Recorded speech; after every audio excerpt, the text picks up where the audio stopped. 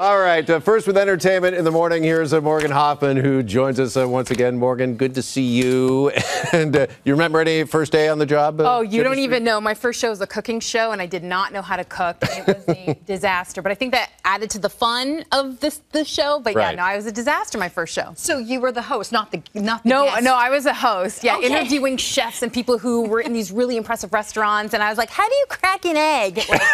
Like actually, it was really embarrassing. But also, those tapes have been burned. Yeah. Okay. Good. We got to talk about Jack Black. So he's on tour with his band Tenacious D. He just canceled the rest of his tour after his bandmate Kyle Gass made inappropriate comments in regards to Donald Trump's assassination attempt.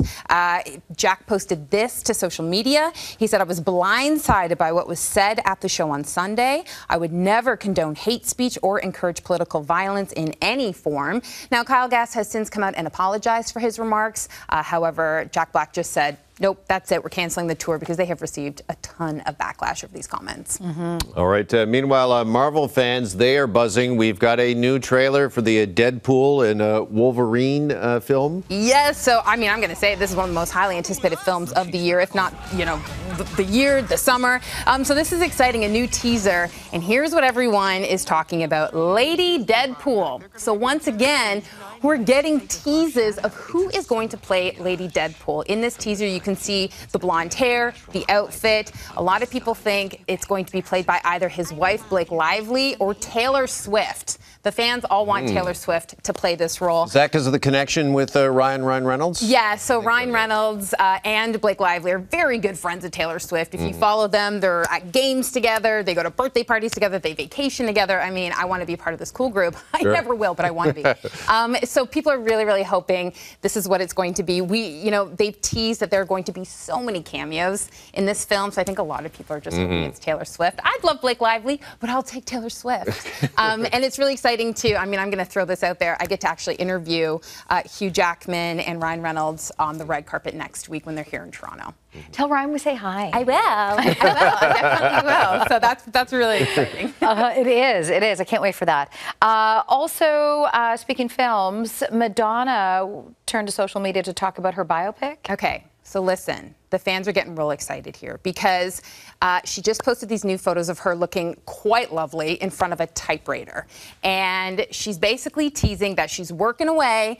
And this is why fans are so excited, because we knew as of last year that this biopic was in the works, that she was going to be directing it. She was co-writing it. We heard about boot camp that she was putting potential candidates to play her through. We knew last year that Julia Garner was up to play her in a biopic, Florence Pugh, and then it was scrapped. Then we heard, nope, it's not happening, and people were so upset. I mean, I remember being so upset about this. I was like, no. But listen, Madonna wants to make it good. This is 40 years of success, her life. She wants to make this good. So the fact that she's posting this, knowing what kind of effect that would cause for all the fans, I think it's in the works. Okay. I think this is it. I think it would be so cruel if she teased us and this wasn't happening. So I'd love to see this happen. And I personally would love to see Julia Garner play this role. Okay. Great to see you. Sorry, go ahead. Typewriter? Yeah. Typewriter? Oh, yeah. Old style? Old style typewriter.